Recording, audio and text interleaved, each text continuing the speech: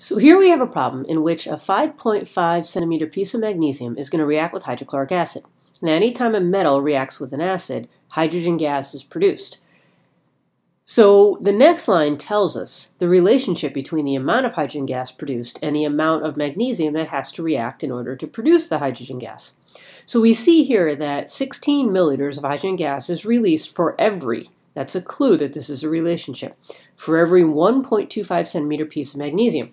So anytime you read a problem and you see some extra information there, in this case the relationship between the hydrogen gas and the magnesium piece of metal, write that down off to the side. Make a little note. This is a conversion factor. 16 milliliters of hydrogen gas, so 16 mLs of H2, hydrogen gas, is released for every 1.25 centimeter piece of magnesium. Now don't worry about which unit you put on top or on the bottom. Just make sure the 16 goes with the milliliters and the 1.25 goes with the centimeters. But we'll worry about flipping this over later on when we actually write out the problem. But just jot down the relationship so you know that you have a conversion factor that you're probably going to use. Now let's reread the problem.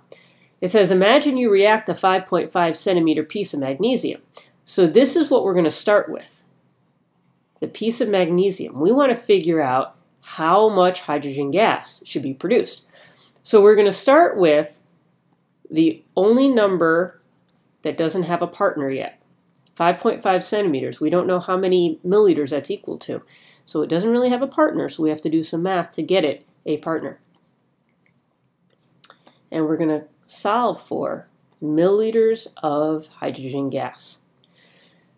So 5.50 centimeters of magnesium has to cancel out. So if we want it to cancel, we have to put centimeters of magnesium down here. Put the units down on the bottom.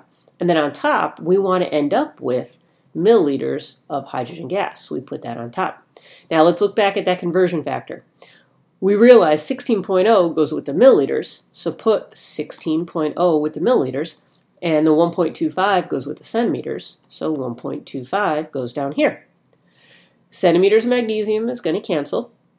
Milliliters of hydrogen is not going to cancel, which is good, because that's what we want in our final answer. And now it's just basic math.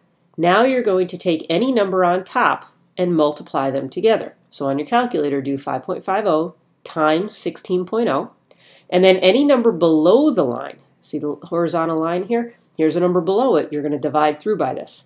So multiply 5.50 times 16 divided by 1.25. And when you're done, it comes out to 70.4. 70.4 milliliters of hydrogen. Now, this has got a partner. We know these two things are equal. And we use this relationship to determine that.